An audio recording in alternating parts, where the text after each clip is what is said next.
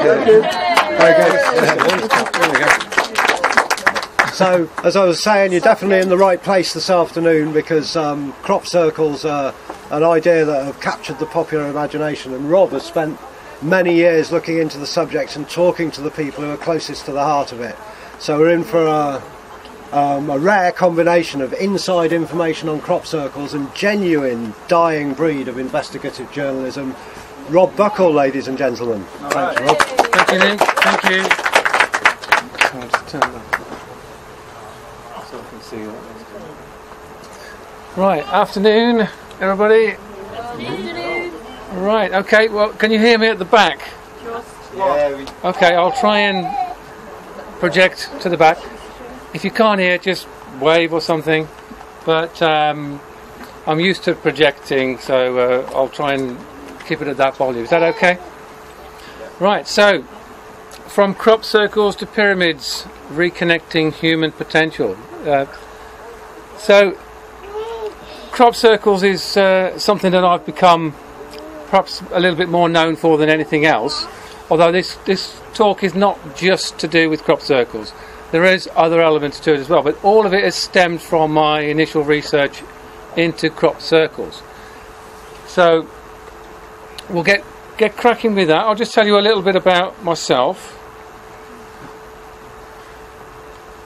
Some of you might know me already from YouTube. Some of you might know me from Truth Juice. But I started looking at crop circles probably way back in the 80s originally, and that developed into me making some videos, and I started to look at it in much more detail and looking at all the different aspects of that, the different viewpoints, and my view has changed quite a lot over the years.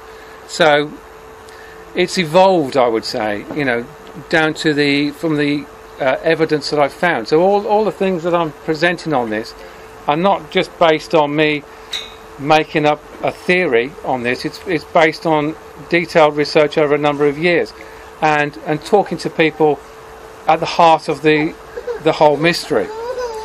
Okay, so these are a couple of the videos that you may find online if you want to find out more information about myself and my views on the subject. People call me a crop circle researcher. That's not officially what I am. I'm certainly not paid to research this by anybody.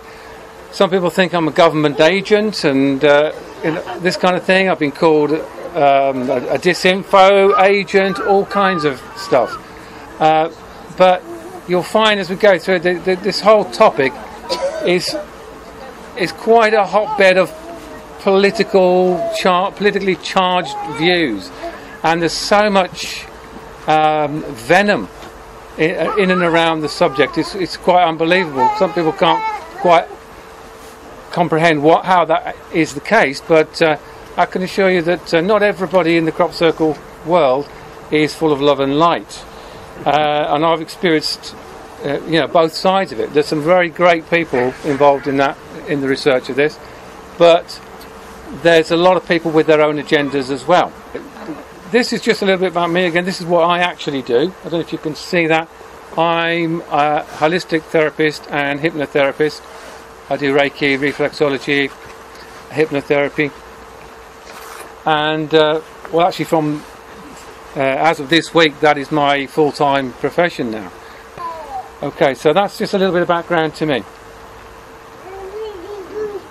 So where I've come with this is to start looking at the crop circle phenomena from a different point of view. And one of the questions I'm asking now is there a unifying consciousness behind some of the world's most enduring mysteries, including crop circles? And I'm finding that common themes are cropping up in all aspects of research into mysteries, ancient mysteries in particular. And there are key strands in that they all have in common. One of those is spirit energy, and we're going to look at that and how that taps in shortly. The other one is earth energy, very important to so many of these mysteries. And the third one is human energy, and that's the one that often gets overlooked, and we'll cover that in detail as well later on. This is a quote from Colin Andrews, who's of the same view of me on crop circles. We have very similar kind of ideas on this. As he says in the quote here, more than a paradigm shift, human consciousness is engaged in the process of integration with a higher mind. This process is occurring through encounters with non-ordinary reality that are known as high strangeness events, and we'll certainly learn a little bit more about some of these high strangeness events as we go through. And from this higher mind that he talks about here, what I would refer that to is more of a higher consciousness, something that we're all part of. And there's a few quotes here that sort of reinforce that it's not just my view on this, it's not just Colin Andrews. This is a view that's been going through for a long time. There is a force in the universe which, if we permit it, will flow through us and produce magical results. That was said by Mahatma Gandhi. The day science begins to study non-physical phenomena, it will make more progress in one decade than in all the previous centuries of its existence. That was Nikola Tesla. So these guys were well ahead of the game with that, knowing that there's something else we should be looking at here. And this is a more recent quote. Every human being is equally powerful in their ability to shape the planet. This power was taken away from us. The evolution we are experiencing now is to recover that power, and that's where I think we are now. We're aware that there is this power, this energy going on that we need to tap into, and it's been taken away from us, but now we're in a position where we need to start doing things to recover that. That was Bruce Lipton, author of Biology of Belief. So I would ask this question: have major scientific establishments been involved in a conspiracy to keep the truth about how powerful we really are? Yes. Yes. So we are powerful beings, and this is really what we need to start looking at. This chap, Professor Hans Eysenck, 1957, claimed that there was a major conspiracy involving over 30 universities from around the world and hundreds of respected scientists to keep the truth about our true potential, the true potential of human consciousness, from the public. So that was 1957, so that this was aware, but it's all been kept down, that kind of thing. So I would ask, has the greatest trick of all been to tell us that our minds are not powerful? And it is a lie. I mean, like I was saying before, I work with things like Reiki and hypnotherapy, and I can say from first-hand experience that we are powerful beings. If anybody's experienced hypnotherapy, you can realise just by an altered state of mind you can do amazing things. And I don't mean just the kind of things that you see on TV, but I mean changing your life kind of things with just a few simple sessions on that, using the right words, the right kind of terminology, the right way of working with an individual. Magical things can happen.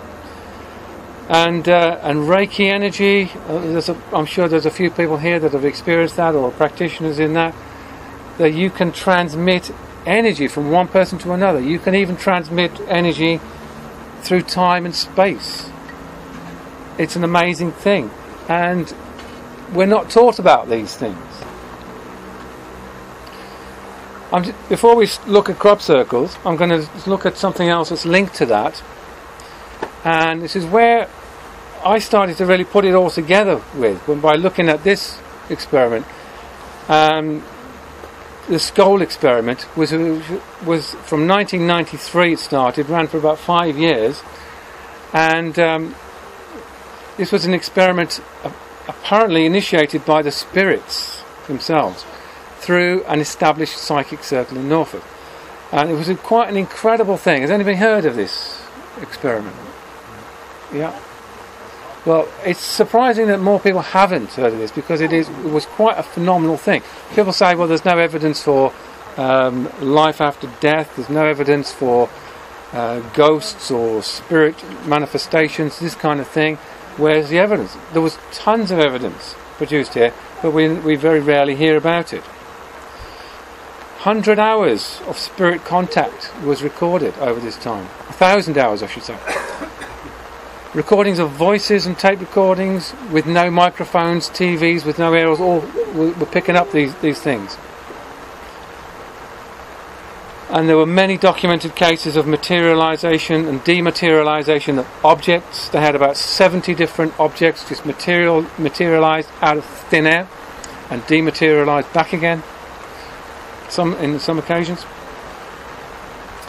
Images were imprinted on sealed photographic equipment, photographic film, where they hadn't been tampered. The film would have been left on a table while this seance was in progress, and they open it up and it's full of images. Those images that you see there were of that type. They just found them on these undeveloped film.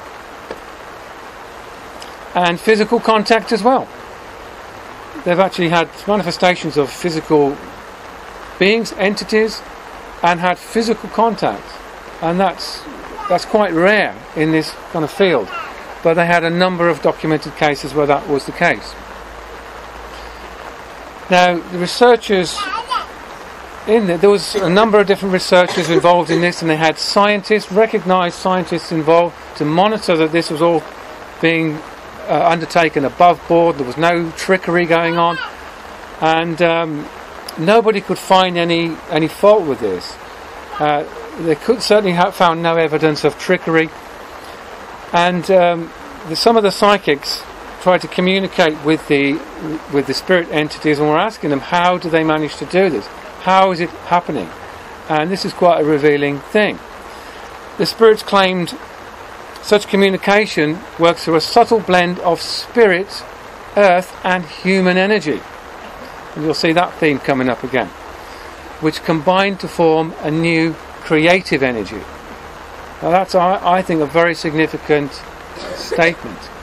And even its effectiveness depended on the specific combination of energies of the people participating.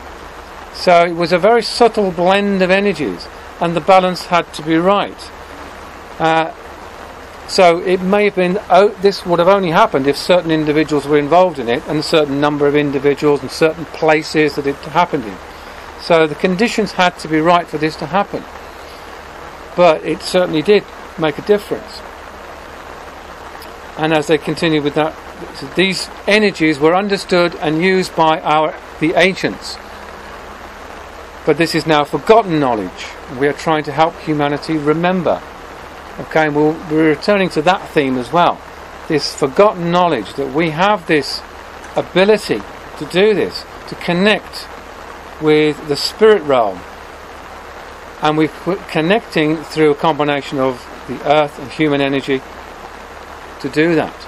So we'll explore that as we go through. But I thought that was very significant. And when I first read that, it was actually in Colin Andrews' book, his latest book, that I came across that, and immediately my mind went to crop circles in terms of how this links in with that. And you'll see as we go through how it does link in. Now, balls of light and orbs. This is a very interesting area, and a lot of people have seen these. I'm sure many of you here have picked up images of orbs or balls of light on photographic images. You know this kind of thing I'm talking about? Yeah, you can very often see them on digital images. But there are different types of balls of light and orbs, and I'll go through some of those as we go through. But I think this is a link in with the spirit world. So this is just a picture. I don't know if you can see that clearly there, can you? There's that's me there on the left, and a couple of friends of mine. This is at the Rollright Stones in Oxfordshire, and we just posed for this picture. This was on the winter solstice 2012, and we posed for this picture, and then we looked back at it, and there was like 3 orbs directly above us. And what we thought was interesting is that you notice our heights go up like that. I was the shortest there, and the other two guys are quite tall. Dom's about 6'5", and we sort of formed a little line there, and these orbs that came above forms a similar corresponding line. So I was interested in that, the interaction that you get with these kind of things, even on that kind of thing. And if you notice, there's actually another little image, another orb there. And I thought, well, that maybe doesn't fit. But then I remembered, well, there was a photographer as well, and they were positioned in that position. So I thought that was quite a nice picture there. So just moving on to that. Night watching is something I've done a fair amount of, mostly in the Wiltshire area. Wiltshire, as many of you may know, is the centre of crop circle activity. It's not the only place crop circles appear, but it's the epicentre, if you like, where the vast majority appear. And one of the reasons for that, I would argue, is that there is so much unusual phenomenon in that area. It's not linked necessarily to the crop circles, although we'll come on to how it does link in shortly. It's something that's been in that area for, it seems like, forever. It's people for many years have been reporting sightings of unusual phenomena, particularly balls of light. And a few of us have gone out on these night watching excursions and gone to places of historical significance. We're actually standing there on West Kennet Long Barrow, and we conducted a night watch from that place. And on such occasions, on one occasion in particular, we witnessed 4 separate appearances of balls of light. And these things were not like the ones you get in the pictures, the photographs. These were more physical. I couldn't tell you if they were actual physical things or not, whether you could touch them, because we didn't get close enough. But you could see these things. I would estimate they were probably more like football size. And on a couple of occasions, they rose up from the ground. We saw them lift off from the ground and then would hover in the air, probably about a mile away from us, where we were watching, but making it very clear to us that they were there. They would just rise up, move around a bit, almost as if to just attract attention to themselves, and then gently drop down again. And we actually had some night vision binoculars, and we were watching these things through the binoculars, and you could see through the trees, you could see the shape of this ball of light, and you could even see it morphing into other shapes and things flying off it, and all kinds of weird things going on. And we also saw one coming in the sky, like an aeroplane. We thought it was an aeroplane high up in the sky coming towards us. We just watched this thing thinking, is it a plane, is it a helicopter? And then suddenly it shot down, dropped out of the sky, and then stopped. And I thought, no, that's not a helicopter, they don't do that. And then it looped around in a circle, and then dropped down again and looped around again. It was quite amazing to see. So what that was, I've no idea in terms of whether that was a physical thing or whatever. Some people might describe it as a UFO, but I would say it was a ball of light. And I'll go into a little bit more detail now about what they perhaps are.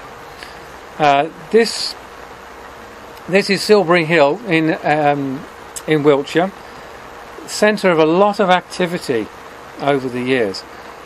And while we were doing a night watch on one of these occasions, there was a couple there who were on Silbury Hill in July 1994, and they recounted to me their experiences that they had on top of Silbury Hill.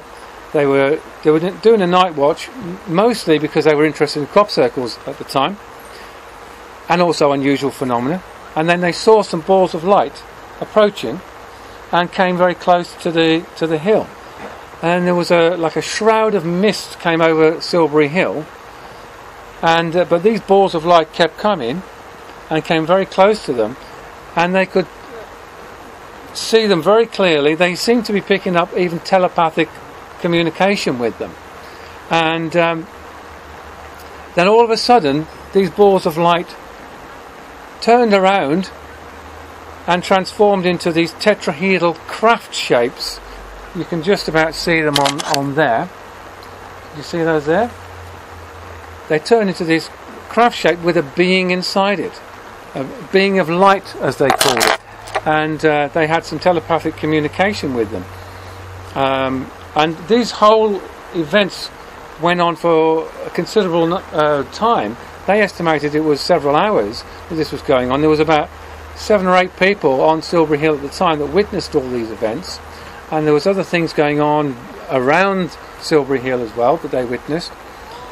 But then when it had all died down and finished, they realised only 25 minutes had passed, and they couldn't work out how that was the case.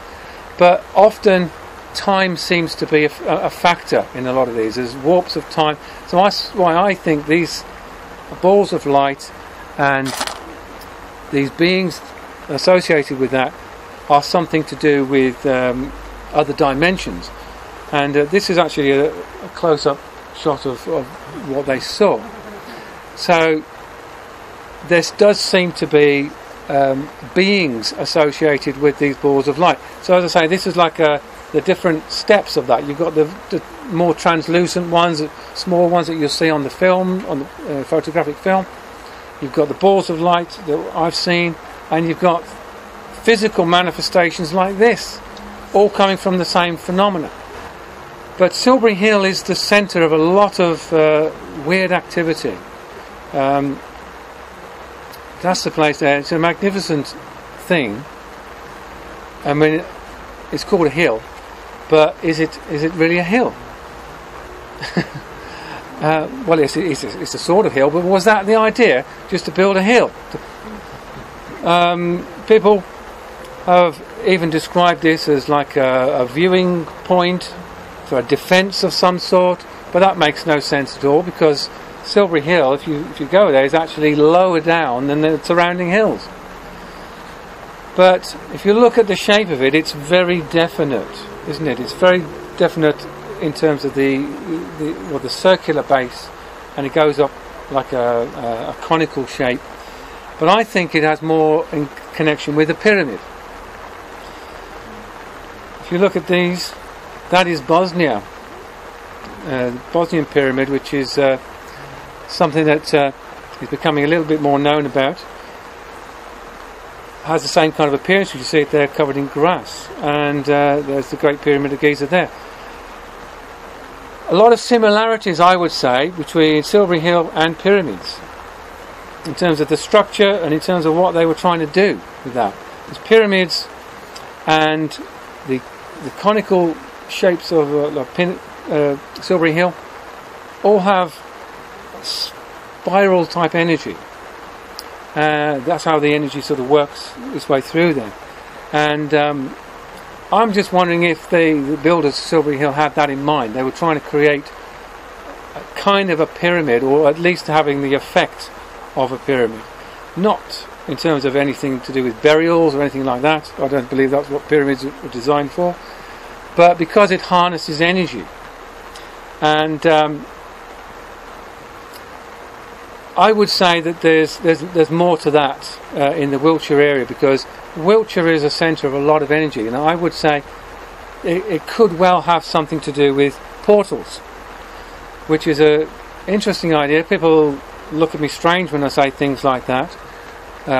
Portals is like something out of science fiction, but there's a lot of evidence to suggest that portals exist in the Wiltshire area and elsewhere around the country, and certainly around the world.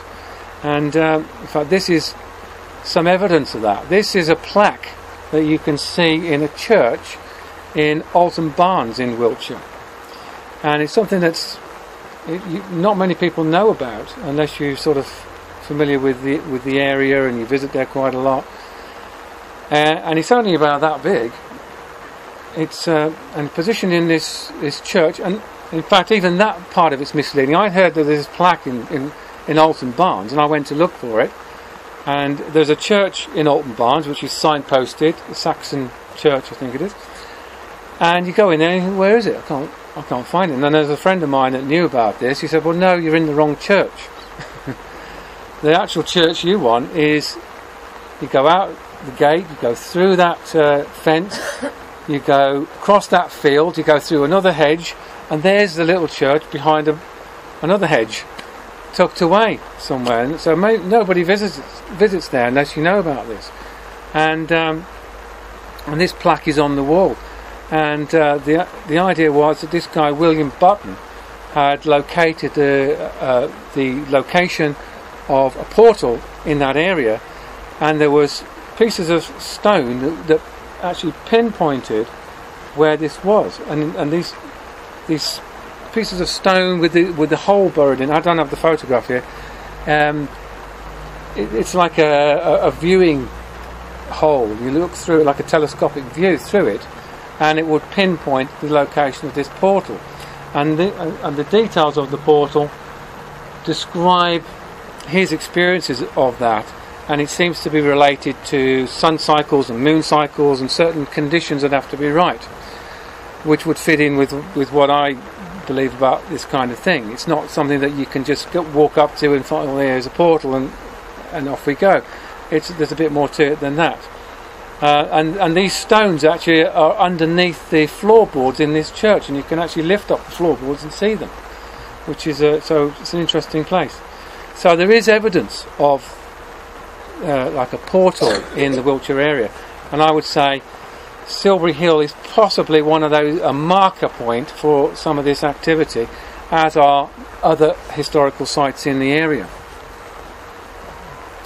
And I came across this book recently, UFOs, Portals and Gateways by Nigel Mortimer, and he's a guy that spent a lot of time studying portals in particular. There's one portal in the Yorkshire area that he's very interested in, with a lot of activity, what we might call paranormal activity, unusual phenomena going on around it. And it's a fascinating book, and backs up a lot of what I'm saying on this subject. And he suggests that there are at least 12 major portal sites around the world. So modern thinkers on the theory of interdimensional portals suggest these are located at certain points around the globe that power centres, and in turn these points make up a crystalline grid of unseen energy lines that join together like a living network. Okay, so we're just starting to find out about these things now, and how these energy points are all over the place, and providing us with marker points as to portals into other dimensions, other worlds. And this is something else he says here. The fact remains backed up by excellent evidence that some kind of supernatural phenomena takes place at or close to portal sites. This is without a shadow of a doubt. And if you read his book, he documents lots of this kind of thing. He's had many experiences of entities and weird experiences in and around these portal sites. So I think this is a sign to us. This is something very important that we're starting to now rediscover. And if we're trying to find the mysteries of consciousness and expanding our consciousness and interacting with other consciousness around this world and within other dimensions, we have to start looking at this, because clearly there's an interaction coming the other way from entities entering into this time and space, but we're at the moment unable to do it the other way. So maybe that's something else to look at in the future.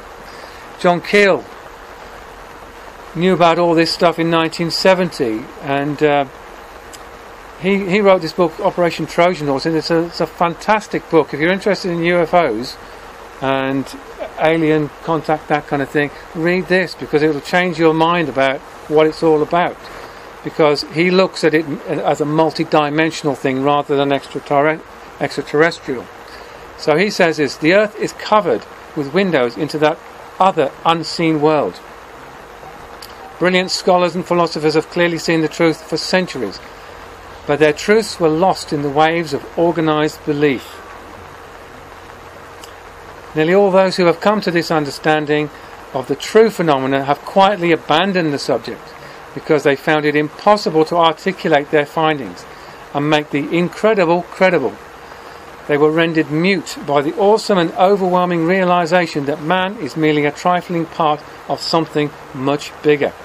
So, yes, this is why you don't hear of it that much, because people have looked into it and have just been ridiculed and have been bullied out of the subject by people that hold other beliefs. And the crop circle world is actually very, very similar to that.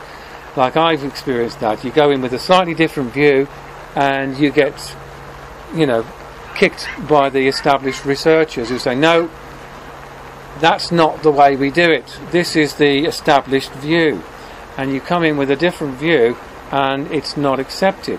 And many people, I'm sure, have been through the crop circle experience and come to these kind of conclusions and have been bullied out of it. So I would ask this question, coming back to crop circles.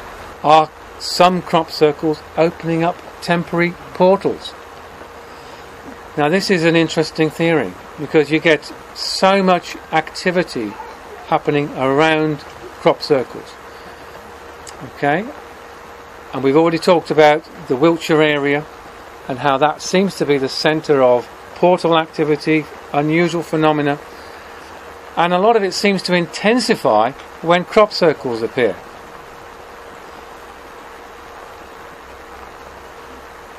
So let's just have a look at the crop circle world a little bit now. So let's remind ourselves how it all began. Going back to the early 80s. I don't know if anyone was following crop circles then. There wasn't that many people following it and taking a serious interest in it. But I can remember these days. But simple circles used to appear. Now we can say, oh yeah, anyone can do that. Make a simple circle and a piece of land. It's not that complex. But it absolutely baffled people at the time. And there was weird phenomena happening around these things even then. And if you look at the one on the right, you can see it's not just a case of a circle being flattened. There is a distinct flow to it. Yeah, it's. And I'm not saying that's impossible to be done by people, but it was a very interesting element. If somebody else wanted to put a circle down, they just put a circle down. But it was a little bit more to it than that. And it captured people's imaginations, and it started something. So these simple circles is where it all began. And I would say there's many of these that are the biggest mystery of the whole subject.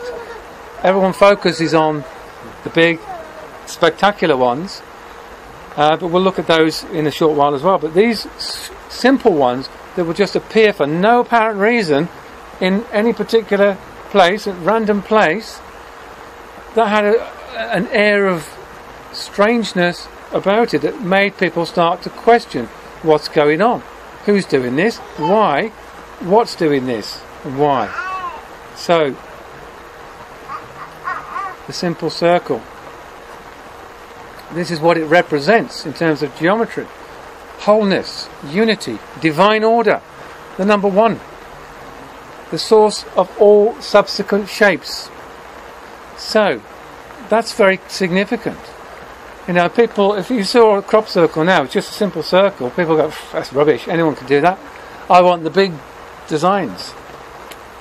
But the simple circle says, in many ways, more than the complex ones. Because this is from where everything else comes. And I think it was very significant that the crop circle subject started like this. It was almost as if it had to begin. Something opened up in our consciousness when the first circle was laid down, however it was laid down, and people started to take an interest. People started asking questions. People started researching other phenomena. It opened up other things. It opened up a portal. So from then, the whole subject was born, and it's just developed from there. And as you go through, well, this is just a little bit more about the circle. This is just interesting background again, how ancient philosophers saw it. The first, the seed, the essence, the builder, the foundation, the space producer, and most dramatic, the immutable truth and destiny. A circle implies the mysterious generation from nothing to everything. Amazing. Just from a circle. So a circle is more than just a simple circle. So I still think those are some of the most enigmatic crop circles there's ever been. Those very early ones. And without them, we wouldn't have a subject that we do now.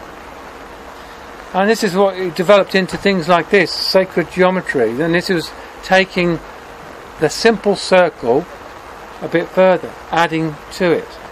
And as you see, the one on the left there is a beautiful design, the flower of life.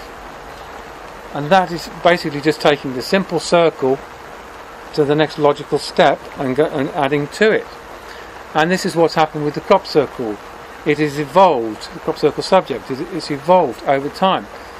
And it seems to have changed according to our reactions to it.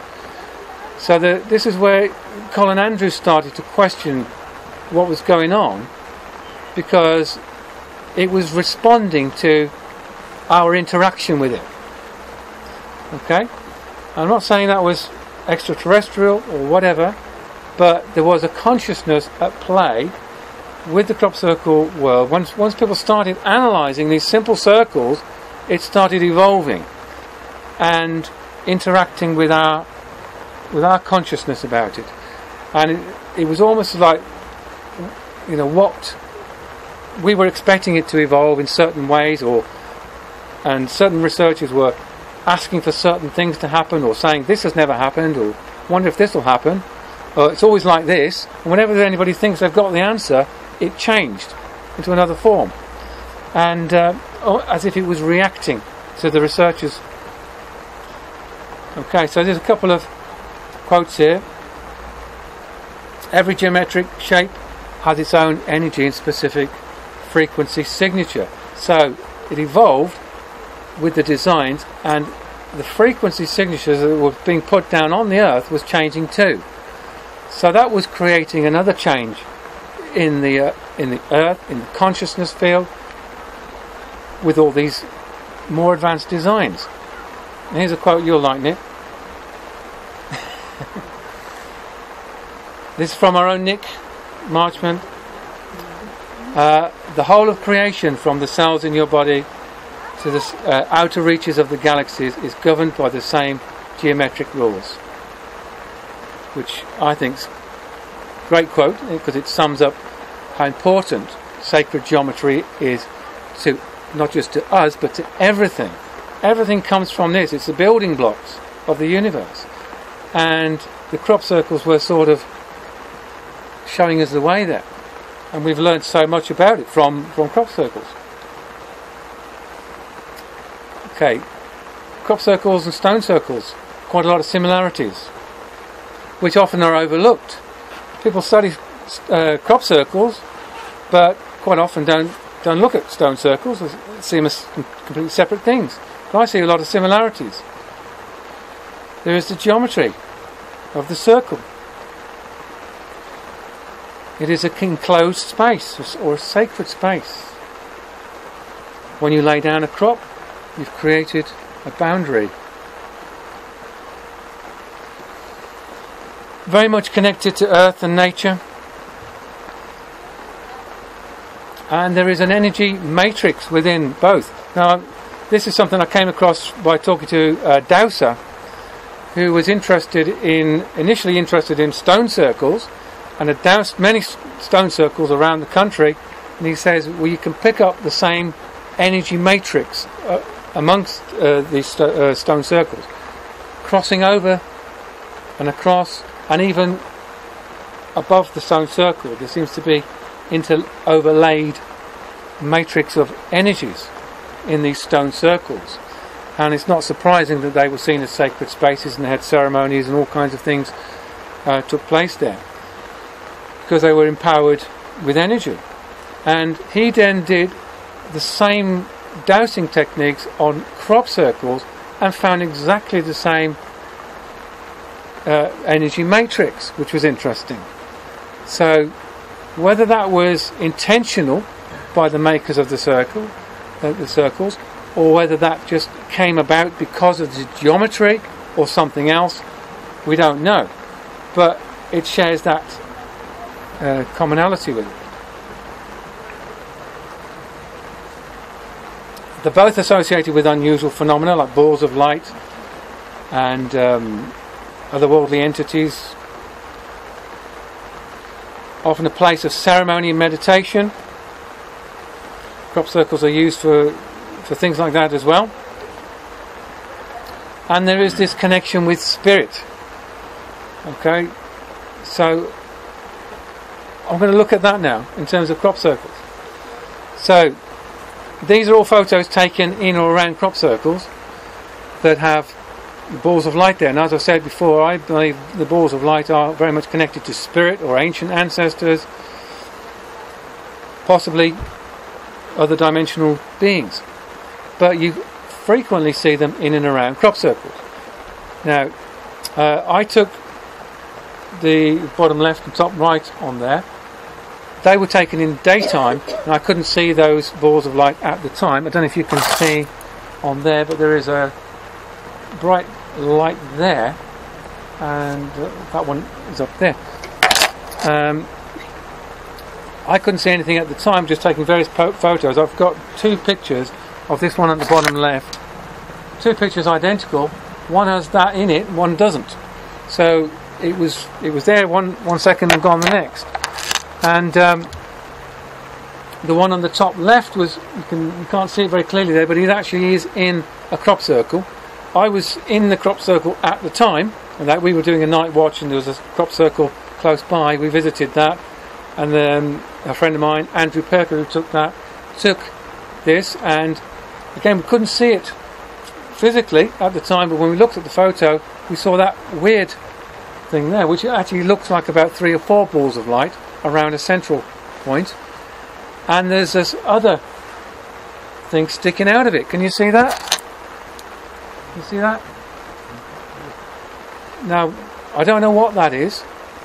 Some people have said, well, it's a rod, something like that, or other people have suggested, well, it's just insects caught in the light. It could be either, but it's an unusual photograph, and it was just all seemed to happen at the same time when we took that.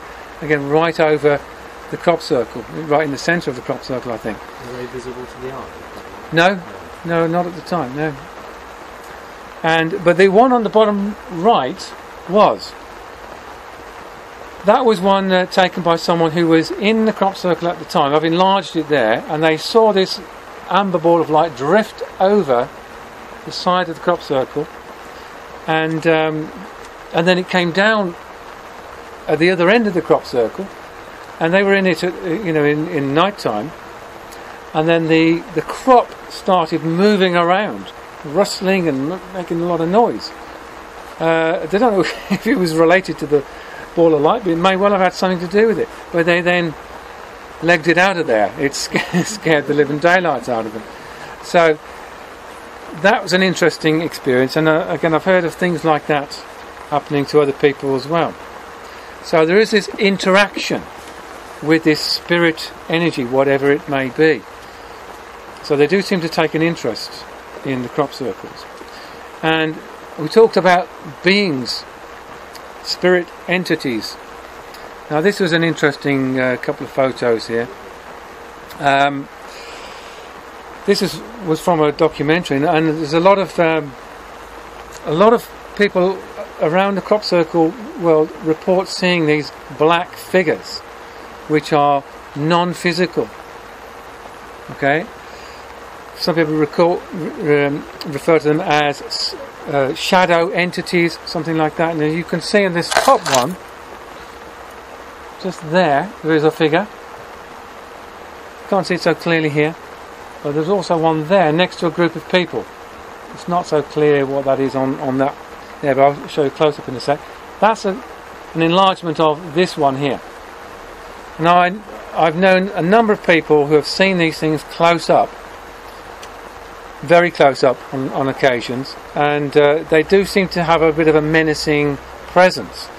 And I've known people being chased out of fields, chased out of crop circles by these. Usually they appear at night, I've not known anybody being physically harmed, but they seem to create a lot of fear and terror, and people have fled from them, and they seem to have a bit of an ominous presence. So when people talk about spirits, spirit entities and crop circles, we imagine beings of light and all nice things, but it's not always like that. And again, sometimes to get to the bottom of what's going on here, we've got to look at this as well and say what is going on. It's not just the positive elements to this. You put down a nice beautiful crop circle and expect it to be filled with love and light, but we're getting these black entities filling it with fear. So there's some element there we don't fully understand. So again, we have to just confront this and say, well, that is one of the facts about this. We have to deal with it and see what we can learn from it. But that's the other one closer up. That's the black figure there. That's a group of people in the crop circle.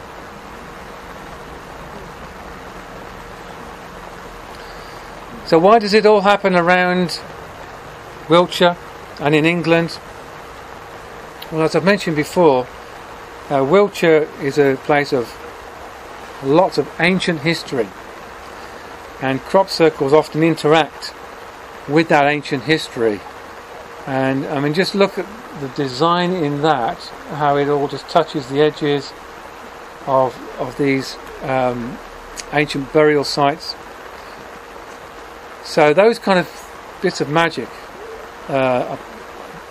happen in crop circles, and it interacts like that. And we'll talk more about that shortly.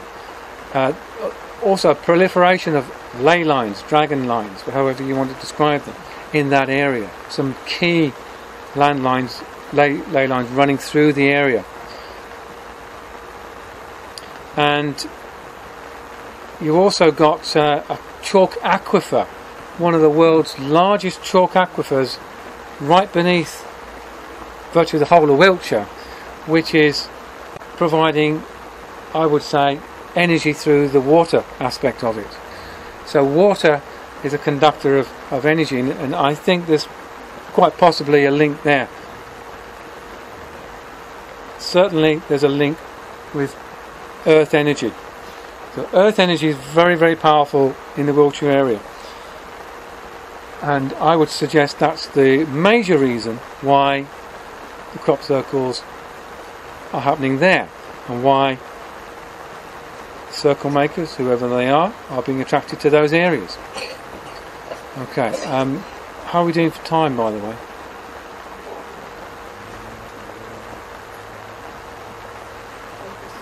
I lose all track of time when I'm doing this, so if I'm running out of time, tell me. Okay. Okay. Crop circles share the same magic ingredients with many ancient enigmatic structures, such as pyramids. And I would suggest these magic ingredients are spirit, earth and human energy. About 40 minutes off. Oh, okay, well, great. Alright, so let's just explore some of that. Just relating it to the pyramid of Giza. Earth energy. And we've talked about how earth energy plays a part in crop circles, and how it produces certain magic. In this structure, it's quite phenomenal, the correlation with the earth and how it tunes in to the earth energy. Its base and height has been calculated to be a 1 in 43,200 mathematical representation of the northern hemisphere of the earth. Okay, if you take the dimensions, it works out virtually exactly to those proportions. So whoever built it knew about the dimensions of the earth. Its location is at the exact centre of the earth's landmass. Just Lucky guess, obviously. It's perfectly orientated to the 4 points of the compass, the 4 cardinal points, within a very, very small error. But it's, if you were just putting a building up like that, you wouldn't go to that length of perfection unless that was important. So that was done quite deliberately, and whoever did it knew exactly what they were doing. It sits almost precisely on the 30th parallel, the 30 degrees, built over an existing primordial mound, which is said to be where all life on Earth began. And it resonates on a frequency of 8.1 Hertz, the keynote of Mother Earth. You know, people have picked up this frequency on sound equipment, and that is the note that the Earth itself has. So it was like it was tuned to that vibration. So it's harnessing Earth energy, it's flowing through it. So it is so linked with Earth energy, this, and it is probably the most enigmatic building ever built. And it's similar to Wiltshire. Giza is on top of an aquifer, a limestone aquifer, has that water connection. And we find, when you look at ancient megalithic sites all over the world, there is usually some unusual geology, often water-based geology underneath those structures, that seems to act as concentrates the electromagnetic fluctuations of the Earth. So again, the builders of these things seem to know what they were doing and where they were putting it. In terms of spirit energy, I would say that the pyramid has fantastic connection with spirit energy. Now this is a depiction of it with the capstone, which was said to be a celestial stone, perhaps made of crystal. And just a little bit about it here. This is an idea that's been put forward. Was the Great Pyramid built from the top down, using a celestial stone of unknown or supernatural origin as the capstone? Because that was what gave it the angles, the 52 degree angles, and it produced that shape which seems to resonate particularly at those degrees, it seems. So where did that capstone come from? Well, we know it's disappeared now. It obviously was such a prized possession at one time, and it was fought over, I believe. But I would suggest, rather than extraterrestrial, it could be a portal link here, and this has come through in some form from another dimension. It was just known as celestial capstone of supernatural origin.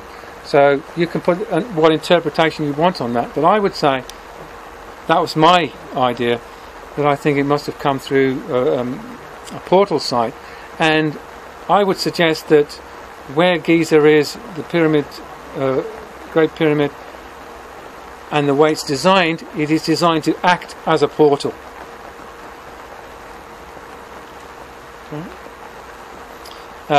And just to give you a little bit more background to that, the whole pyramid wasn't built as a tomb. That is complete nonsense as far as I'm concerned. There's no evidence to suggest it was a tomb.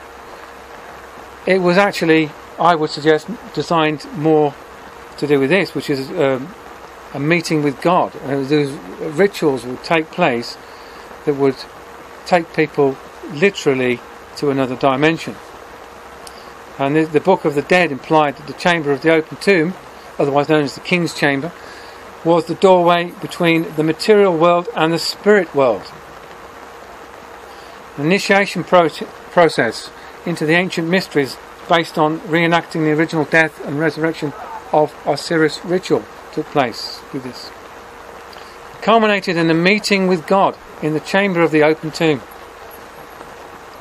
The initiates would lie in the open coffer in an induced death trance.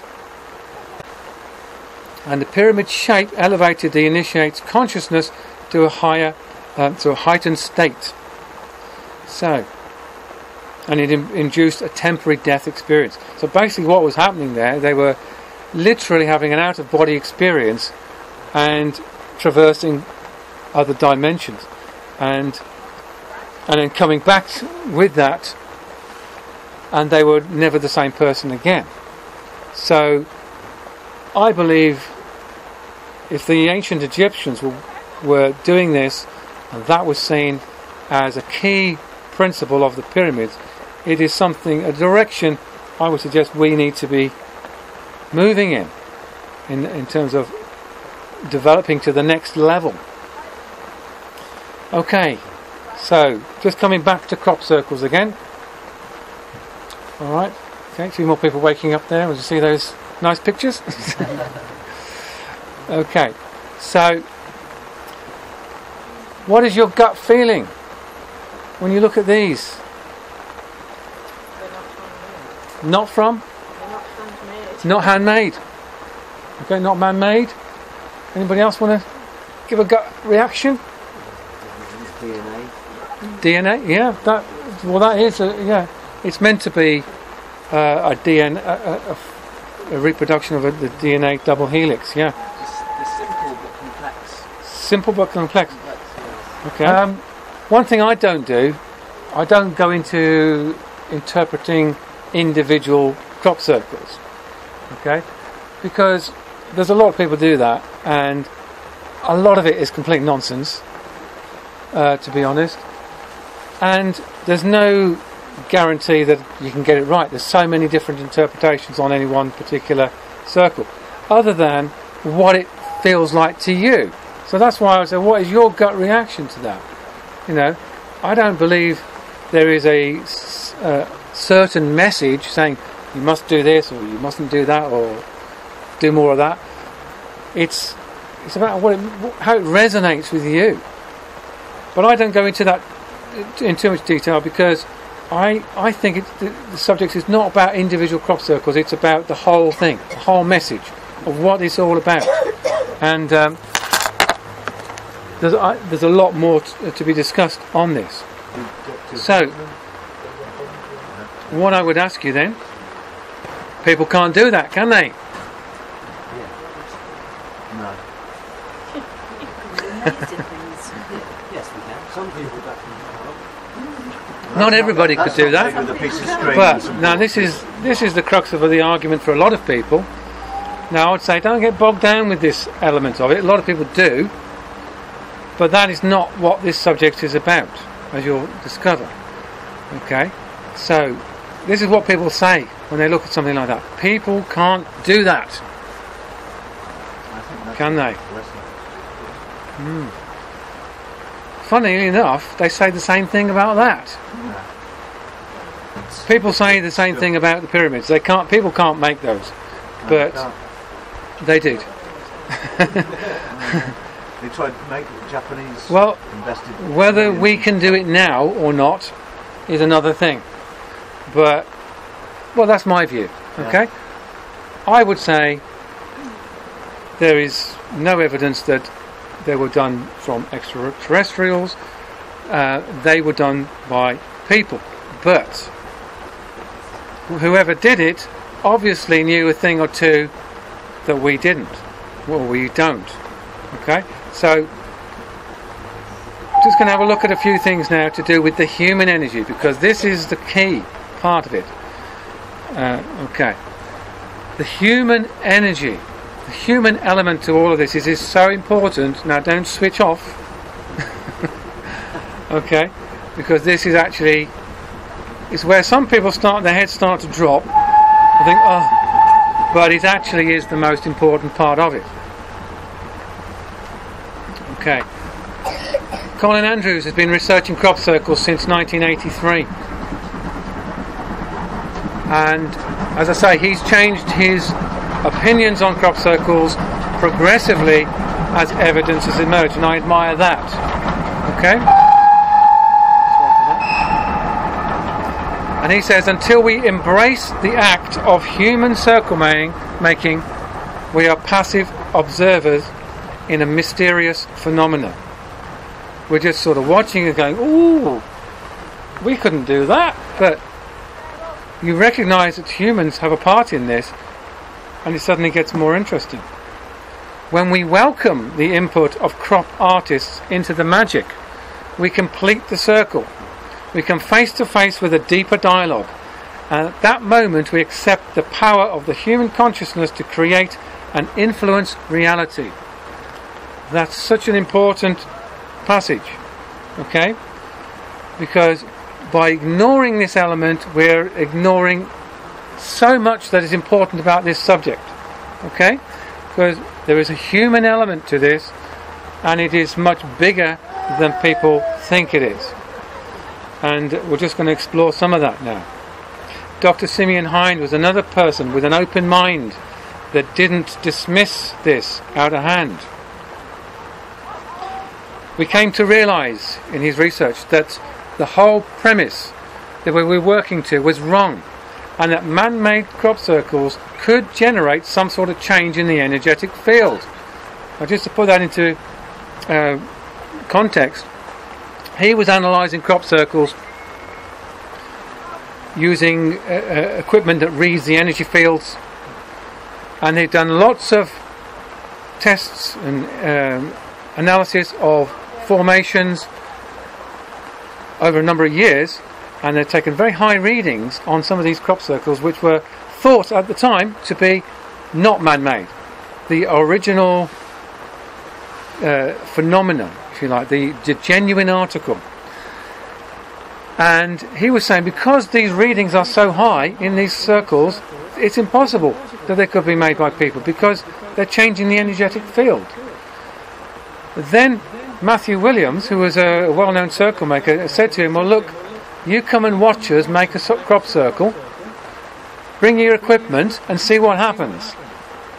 And he did that, and there was other members of the press there as well, other researchers, that went and watched Matthew Williams and his team make a formation in front of their eyes, and they'd taken readings in the field before this happened, and then they measured them after they'd made the circle, and the readings were off the scale.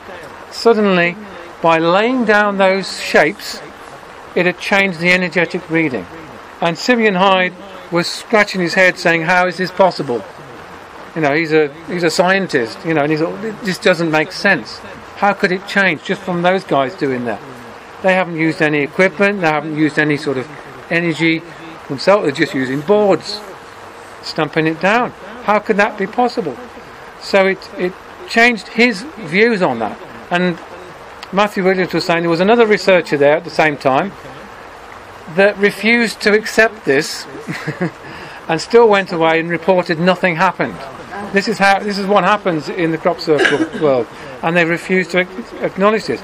Simeon Hind made a note of this and followed that line, because he says here, it didn't fit with what we thought, but that means it's actually something bigger and better than what we thought. And he went off on that route, and then he was ostracised by the whole crop circle research community straight after that. Same as Colin Andrews was. Anyone that talks about this stuff is ostracised from the whole community, and they don't get to speak at these conferences, they don't get their books promoted, all these kind of things. So there certainly is an agenda to keep this information away from the public. This is Michael Glickman, who is a well-known crop circle researcher, and he has some strong views on human circle makers. This is what he said. They are people who I would not offer a cup of tea to in my house, in my home. They are uniquely of a certain type, disaffected young men, often from disturbed family backgrounds. They often don't have real jobs. They are the thieves of joy. Okay? And he's describing some of the people that made those crop circles that you were all in awe of just a moment ago. This is the common view of anyone that makes crop circles, that they are like this. And that was my view a few years ago. I thought they were all the genuine thing. I thought there was an extraterrestrial connection. I believed all of that until I went deeper into the research, and still I started talking to the people involved in it, started talking to researchers like Colin Andrews, started talking to circle makers. And that's when my world opened up. I spoke to one or two circle makers, and boom, suddenly you got the whole picture. Everything made sense. But you don't get to hear their story anywhere else. You go to these crop circle conferences, they will not talk about the crop circle maker's story. They will say things like this.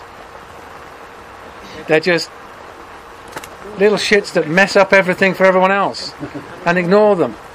But researchers have been making a lot of money on their backs, off their backs. Whether at the time they didn't know this, I don't know. But I'm absolutely convinced now that most researchers that you're aware of are very familiar with circle makers, and they know the story. They know what's going on. This is one of the most annoying things about crop circle research.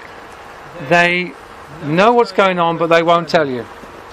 Okay, there's so much lying to the public goes on, and I can see that firsthand now. So be very careful about who you listen to in this area, especially if they're making a lot of money from doing it. Who are the circle makers then? Well, this is one of them, Julian Richardson. He is a phenomenal circle maker. He's a genius, and he made this design, by the way. But there's some of the ones that he has made that he won't publicly admit to because they're quite well known, and there's still a chance he could be prosecuted for them if he admits to those. So he doesn't publicly say which ones he made. So he says, by understand the symbolic relationship between sacred design and its position within the ancient landscape, my art has the ability to enter the viewer's psyche and affect how they interpret the world around them. So that's where he's coming from. And so he's not just a hoaxer doing it for a laugh after a few beers and things like that. He takes it seriously and sees it as a serious art. Following on from stonemakers of old, I am effectively attempting to create sacred spaces for contemplation, a catalyst by which visitors can question life, the universe, and their place within it. And isn't that what's been going on with crop circles? Yeah, that was the whole point of them doing this kind of thing. And it has opened up so many new areas for people. Whether it's aliens or whether it's people doing this, you go into a crop circle, you have an experience, you start questioning things, asking questions about life, the universe, and everything. And whoever made it doesn't matter. It's the process that we went through to get there. Is that impressive? Could people do that? Well, he did. Julian Richardson did that just a few weeks ago on a beach in Breen, I think it is. And that shows the level of skill that he's got. And there are 1,000 circles there. Can I ask how long it took him to do that? It's right here. This is directly from him. I'll read it to you.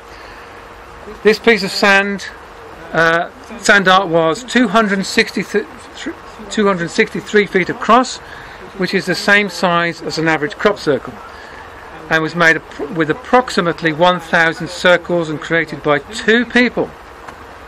During the spring and summer months in the UK, there are between 4.5 and 7 hours of darkness each day.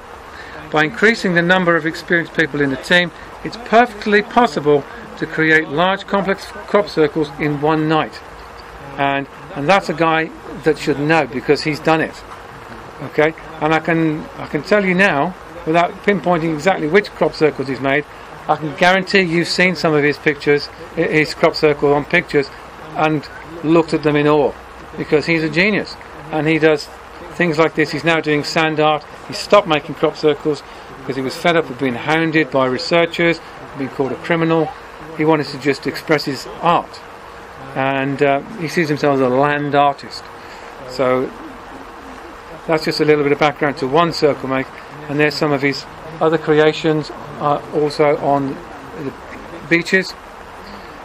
Do you see a similarity? Crop circles, all done in the same amount of time, in the same way, except the only difference is he uses a rake rather than a board stomper. Okay, so crop circles and high strangeness events. This is really interesting. Okay, so circle makers, people will say, well, if it's people doing it, why would they do it? They're doing it because they're having experiences in the field, and it's creating some interaction. Time distortions. People have reported time either seeming elongated or shortened. Accordingly, I've even experienced that in a crop circle that I visited. Time seeming massively shorter than it should have been. Encounters with dark shadow entities, we've mentioned those, or other entities. Lots of experiences of that. Sightings and encounters of balls of light. Many occasions that happens. They see them around them while they're in the circles making them. Flashes of light just lighting up the whole field for no apparent reason. Nobody knows what that is or where it comes from, but it is often reported by circle makers. Bizarre synchronicities. This is something that happens all the time. That things like two teams will be making the same circle with very similar designs in different locations on the same night, and only the next day so they say, oh, what happened there? Or there may be one team. One story I know, there was a team had two designs on the paper. They couldn't decide which one to make, so they decided to make design A. They made design A. The next morning they found out that design B had been made by another team on the adjoining field, just over the brow of the hill, and they cannot explain that. They were both man-made, but they can't explain how that was going on. What was the synchronicity there? What kind of communication was going on? Weather anomalies, unexplained fog banks that shield circle makers. People have said, how come we haven't seen them? I mean, there's even been night watches where there's been researchers on a hill overlooking a field, and a team of circle makers have gone in the field and made a circle right under their noses. And then they couldn't understand why they'd not been seen. Matthew Williams tells this story, that they just had this gut feeling that they should make this circle. It had to be done. And they risked being caught. But then they found out the following day that the researchers looking at them on the hill couldn't see them because a bank of fog had shielded them. They couldn't see the fog from within the circle, but the researchers did see it. Weird things like this happen. Almost as if these things are meant to be. There's things that are happening to make it happen. But as I keep saying, the human element is important. Okay? These circles may have a purpose in being put on the land, but it's nothing to do with extraterrestrials. It's to do with human consciousness. Unexplained urges and compulsions to go out and make a formation. Just getting a feeling, I need to do this. And many circle makers will tell you that. They're just sitting there watching TV or something, and suddenly they feel compelled to go out and make a crop circle. And either they'll do it on their own, or they'll get a team together and just go and do it on the spur of the moment. Unexplained moments of inspiration for the designs as well. So people say, well, how did they come up with that? But when you're connected in the right way, these things happen. Okay, so lots and lots of strange things going on. And in terms of connection, this is John Keel again. And when he was analysing phenomena and what the common elements were in weird phenomena occurring, it says when specific individuals with latent active psychic abilities are in specific places at specific times, the phenomenon is able to manifest itself in one of its many forms.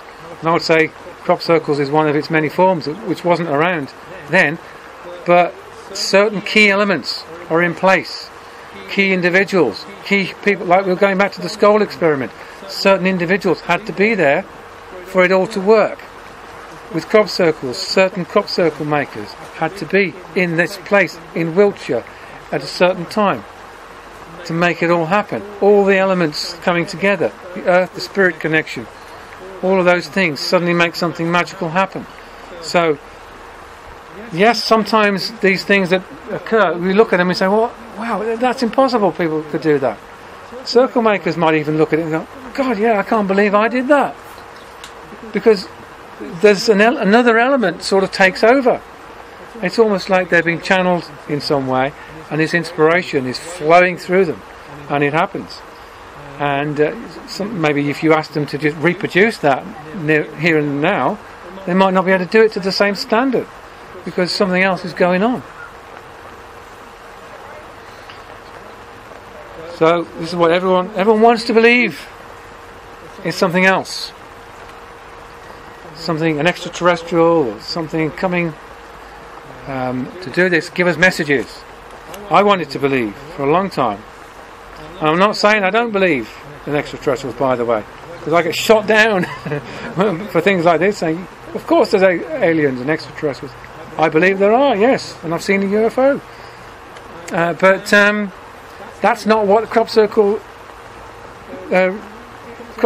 subjects is about. I believe in humans. Okay, we've got to start believing in ourselves a lot more. Instead of saying humans can't do this, people can't do this, of course they can. Okay, we can do amazing things, and it's only by believing in ourselves and thinking about what we are actually capable of that we will actually reach our full potential. So here we are. Let's start believing in us. So, how are we doing for time? Are we over? 10 minutes. All right, okay. We'll speed through the last bit.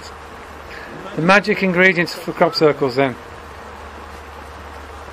Spirit energy from ancient ancestors, entities from other dimensional realms.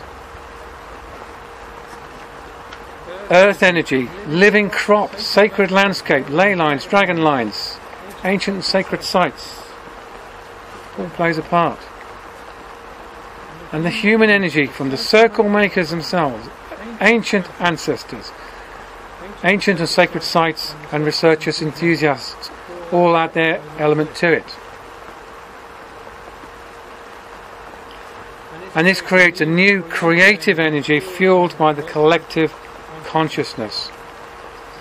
Okay, side effects include synchronicity, changes in the energy field, and sightings of unusual phenomena. Okay, so all this magic happens, and we are at the centre of it. Now, I'm not saying that there's all crop circles are man-made by any means. There may still be elements of the unexplained, and particularly maybe going right back to the beginning, those simple circles. I would say there's still, yes, question marks over how they got there, but I can pretty much guarantee that all the complex ones are man-made. Has the message of the crop circles then been to reconnect humans with spirit, with the earth, and with the rest of humanity, all flowing through collective consciousness? Okay, so we start to put all those parts into place, and we can do amazing things. This sacred trinity, and maybe we can connect with our own true brilliance. And yes, I do believe that was made by people who are much more connected than we are. Okay, people that were connected with the earth, and we've seen that, and connected with spirit, and we've seen how that takes place as well. So what they were doing thousands of years ago is what we should be doing right now if we really want to evolve to the next level. And just to look at some other anomalies connected with the ancients, that's the open coffer in the King's Chamber, as it's called. It's carved out one single piece of granite. And thousands of years ago we didn't have the tools to get right into those corners and make right angle corners exactly like that, but whoever did it managed to do that. And again, Egyptologists can't explain that. We couldn't even do that today, I don't think. And things like this from around the world. This is Cuzco in Peru. Amazing technology and using massive megalithic stones here. So how did they do these with the stones? All over the world, different places. We've got Russia, Easter Island and Baalbek in Lebanon. You look at the sizes of some of these stones here, you're talking 100 tons. Well, several hundred tons, I should say. 700 tons, I think, was reported for this one here. 1,000 tons, some of them. We can't move things like that. And why is it halfway up a wall? Okay? These ancients knew how to do these things. It wasn't extraterrestrials. Humans built these things, and however they did it, they knew how to move stone of massive weights, and they obviously wanted it that size for some reason, maybe for the energy conductor. Otherwise, why not just break it up into many pieces, which is what we would have done. So it was important that they did it, and you see the same thing all over the world, not just in Egypt, but many places all around the world, using these massive blocks of stone. This is a place I came across recently, Kailasa temple in India, and all of that is carved out of one single piece of stone, carved out of the mountain. It's an incredible feat. You have to have that dedication and that connection to earth and spirit to be able to do that to that degree. Now, just coming up more up to date, these are some modern things people do when they start to connect a little bit more with nature, with spirit, and we can do the seemingly impossible things. This is a thing called gravity glue, which is I think is incredible and beautiful as well. And this is the guy that does some of those things. Again, those kind of things seem impossible, but they're not. When you know how, when you work with the right energies, you have the right balance of energies, and you know how to work with nature. This guy, Simon Beck, did all these on snow, just by walking over the snow. Yeah, so what seems impossible to us, is surprisingly simple when you look at it from another angle. And this is very similar to crop circles. So this is just a quote from Max Planck, the originator of quantum theory. Science cannot solve the ultimate mystery of nature because in the last analysis we ourselves are part of the mystery that we're trying to solve. So you can't take the people, the humans, out of the equation. We are part of this bigger picture, and by denying that, we're just going to limit ourselves. So what is the secret to all this? It's not the secret. So humanity were united in the knowledge of its creative power. The seemingly impossible could easily be manifested. Everything is connected. We are one and many. Perception is reality. We have to help our fellows to realise their power to manifest a better world. So it's collective consciousness is what really the law of attraction is about for me. Reconnecting with spirit. This is where we need to go. Energy vibrations can be raised by meditation. Simple things we can do. Psychics, healers, experienced meditators are known to have a higher body energy than average. And this can be passed on. And also things like the healing arts will also increase body voltage and passing on or receiving healing. Reconnecting to the earth. Okay, there's been a lot of talk of that this weekend, which is great. And it's great to be a place like this. You do feel that connection to the earth. This is an interesting quote, and I think this is something that a lot of people need to think about as well. Not necessarily people here. If you lose touch with nature, you lose touch with humanity. If there's no relationship with nature, then you become a killer. And you kill animals for sport, food, for knowledge. Then nature is frightened of you, withdrawing its beauty. And I think this is an important point to make that often people forget about. Our connection with animals. You may take walks in the woods or camp in the lovely places, but you are a killer and so lose the friendship. That's saying if you don't have that bond with animals as well, we are still disconnected from nature. And I think too many people now still eating meat when we don't need to. Okay, I'm not here to preach veganism or vegetarianism to you, but if you think about it, do we need to eat meat? If we don't, why are we doing it?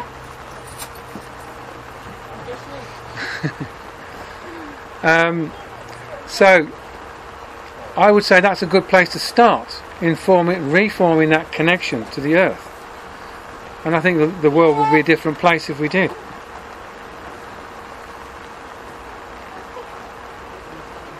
Human energy, spirit energy and earth energy all goes together to make a collective consciousness. And that equals unlimited human potential. Okay, so if we combine with all those things together, using the magic ingredients, we have unlimited potential. But we have to start making those changes. Okay, just to finish, there's a nice quote here. I thought it just sums up exactly what I'm talking about. There is a vast spiritual awakening in progress in our world. Quietly and soulfully, many are returning to the truth of who we are, seeing the futility of the world's ego ways. If you surrender to this call from within, it may lead to a deeper questioning of the way we do things. There will be surely moments of loneliness where you feel that you no longer belong, but if you stay in peace and follow the call, your soul will begin to see truth in a deeper way, the remembrance of perfection. This truth is the only freedom there really is, and its power is beyond anything the world can offer. It is your power. It can move mountains, it can heal you, and it can heal the world. Okay, so I think that's a good point to finish. Thank you very much.